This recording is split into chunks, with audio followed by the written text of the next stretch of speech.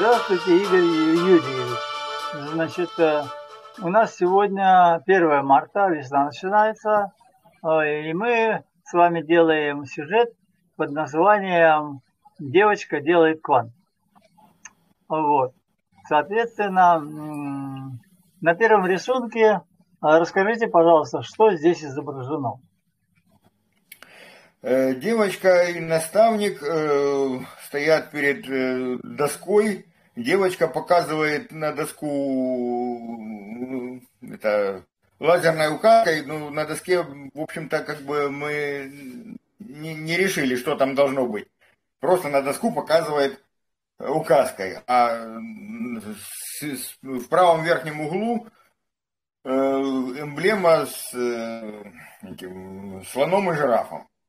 Ага, вот. Вот как вы мне объясняли. А то, что мы не детализируем на доске, это, так сказать, весь мир. И вообще вся жизнь. И в этой жизни можно выбрать все, что угодно, что-то такое, что хочется знать или полезно знать. И наставник поможет выбрать. Вот смысл этой картинки. Пожалуйста, вторую картинку.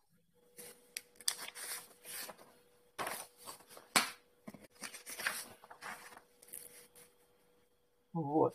И после того, как она показывает лазерной указкой, что появляется? Ну, вообще-то на второй картинке у нас не доска, а монитор. А на нем открытые страницы. Ага. Так. То есть, то, что на первой картинке и то, что на второй, это разные вещи.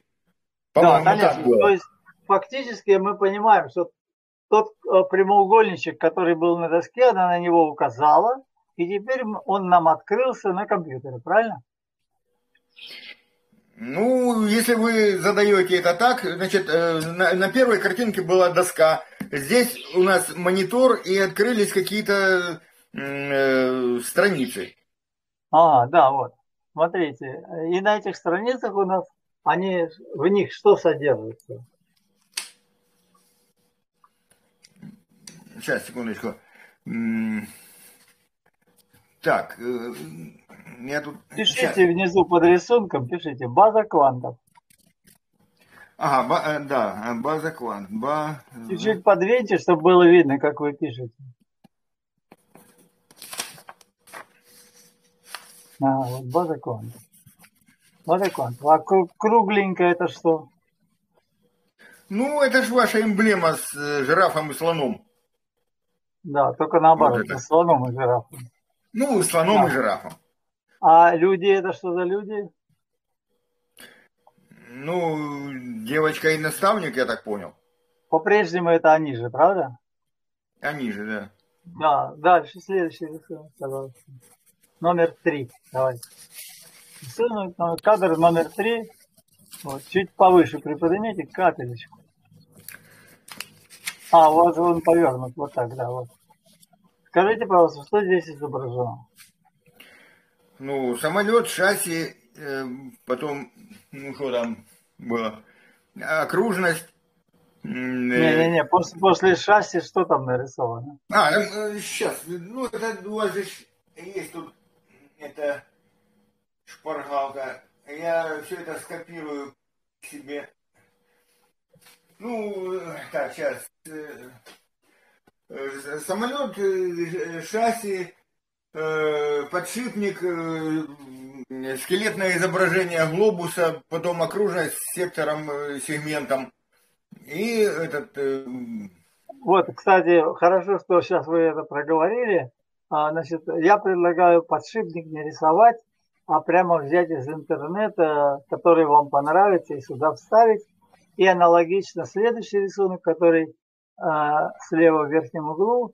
Вы, пожалуйста, карандашиком показывайте, чтобы было понятно, о чем мы говорим. Верхний, вот этот, да, вот этот из сети надо взять. И вот этот тоже взять из сети. Он называется сфера, да? Вот, это сфера. А потом идет округ, да? Так, рассказывайте дальше, что дальше нарисовано. Ну, дальше это листок учета, я так понял. Да. Но там еще идут, вы там нарисовали эти картинки, ну, вернее, поместили картинки, которые я рисовал раньше, вот это справа. Из предыдущего они сюжета, там... когда они самки делали, да? Ну, да-да-да. Угу. Вот, то есть вверху нарисованы самки, То а есть они внизу там должны быть? Ну, конечно, да. Вы себе сделайте выноску и напишите, чтобы не забылось. Ну, вон у меня шпаргалка ваша есть. Нет, вот тут сверху напишите самки и хотя бы слово. Ну и наверху вот там поле есть, напишите самки. Вот. И стрелочку, вот и все, и нормально, и будет нам помнить. Вот. Значит, вот. А потом идет у нас все та же Алена, да? И в середине у нас красный вопросительный знак. Покажите, где находится красный знак. Ну вот. Вот он, да? Вот. Поскольку не нашлось человека, у которого она может квант получить, поэтому ей предстоит квант этот создавать самой. Вот. А внизу будет фотография реальной девочки, которая живет в городе Москва, в Мытищах. Ну да. Зовут ее Ульяна. Ей, значит, сколько лет-то? 8, по-моему. Я потом уточню. И, значит, она будет в руках держать уже изделие физическое, которое она сама сделала. То есть это будет демонстрировать, что вот Алена сделает квант, а вот эта девочка Ульяна, она сделала некоторую подделку. Кстати, она сделала ковш грейферного экскаватора, и этот ковш может открываться и закрываться. Представляете? Так, хорошо. Ну, эту фотографию они сейчас с мамой делают, они ее пришлют, я вам ее пришлю, и вы вставите в рисунок. Правильно? Вот. Хорошо, продолжаем. 4-й рисунок. 4-й кадр сюжета. Расскажите, пожалуйста, что здесь? Что у нее в руках, у этой Алены? Ну, у этой Алены вот это... стоп. Сейчас. Вот здесь, на 3-й картинке, это был листок учета. Ага. Именно листок учета, да. А здесь вот этот вот план-конспект этого Шаталова. Это уже другое. Да, это вот то, что ей предстоит сделать. Вот. А слева стопа книжек. Мальчик с бабушкой что-то обсуждают. Так, кстати, что они обсуждают, мальчик с бабушкой? Нет, это не имеет значения. Просто они что-то обсуждают за столом мальчик и бабушка. Да. Вот. А в нижней части, левой части монитор. Да, значит, и все это вместе, как называется? Все вместе, вот все вместе, что источники информации, что ли, или как? Да, источники, откуда она берет информацию для своего кванта, правильно? Для опорного конспекта. Кстати, можете написать там слова опорный конспект прямо на нем.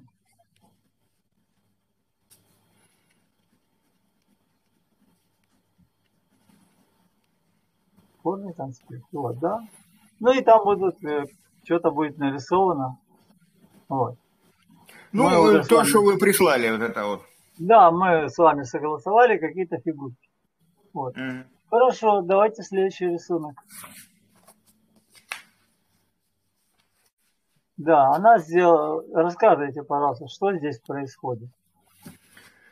Ну, девочка приходит с этим конспектом к наставнику, он не в курсе, как ей помочь, и отсылает к специалисту, к математику. А математик вот слева у доски что-то пишет. Математическое очень серьезно. Математическое, да, естественно, он математик. Ну, и тут я уже от себя добавлю, что наставник, он не может быть специалистом по всем предметам на свете, правда? Да. Поэтому для наставника мы скажем, и ты должен себя так позиционировать, что ты ничего не знаешь. Специально так позиционировать. Говорит, я не в курсе и вообще, вот, я не могу все знать. Мое дело наладить здесь процесс. Вот, например, я знаю, где найти математика или как его найти. Я тебя сейчас научу, искать будешь сама. Типа, понимаете? Вот, то есть вот в данном случае он ей показывает, он иди туда. А в тексте, который будет справа от картинки, там я напишу, он ей дает инструкцию, по которой она может найти много математиков. Понятно, да? Вот это он должен знать, потому что это его дело. А вот разбираться в окружностях или в подшипниках, или в самолетах, это нереально, правда? И в этом отличие учителя от наставника. Наставник не является носителем и источником информации. Он технолог. Следующая картинка, пожалуйста.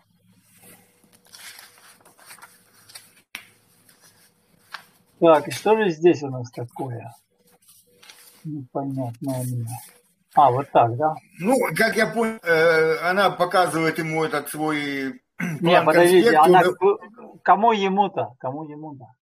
Ну, этому математику. Вот она пришла к математику, да, ага. Показал план-конспект, и он его одобрил. А только давайте будем говорить не план-конспекта, а опорный конспект Виктора Федоровича. Да, опорный конспект, говорился. Опорный конспект показала математику, и он его одобрил. Да, и поставил что? Ну, этот вот, как, знак качества ВЧВО. Нет, фирменную печать воспитания через взаимное обучение, правильно? На которой нарисован советский знак качества, а вместо СССР написано ВЧВО. Вот. И печать будет красного цвета, вот, соответственно, вот. Ну, хорошо, дальше.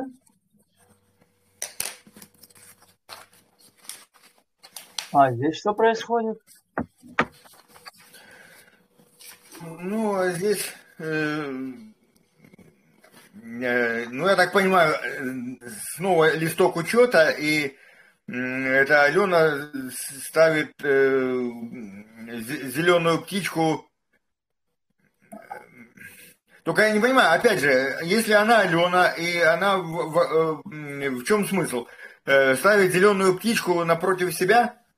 Конечно. Вот. А помните, что делал у нас Ванечка, когда научился делать санки? Помните? Ну, хорошо, значит, окружность... Не хорошо. Я спросил, вы помните, что делал Ванечка, когда его наставник научил делать санки? Помните?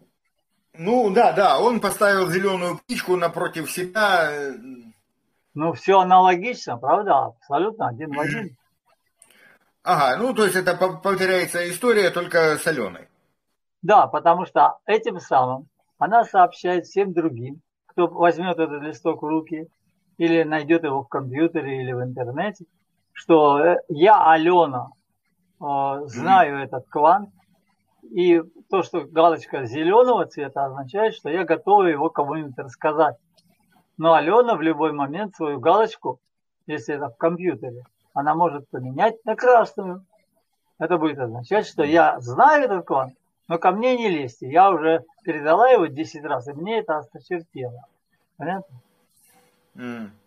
Вот. А вот там справа что нарисовано? Вот, вернее, это если от Алены смотреть справа, а если от нас, то слева, там что такое клеточкой? Ну, там эти номера телефона, адреса, ну, координаты, в общем. Координаты Алены для того, чтобы человек мог с ней связаться, правильно? Вот. И на этом у нас сюжет изготовления Алены кванта заканчивается. Вот.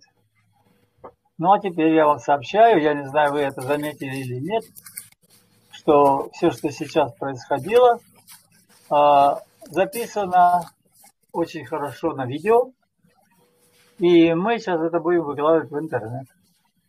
Спасибо, Игорь Юрьевич. Всего доброго, до свидания. Можете сказать пару слов. Давайте. Понравилась ли вам такая работа? Вот, да, давайте скажите.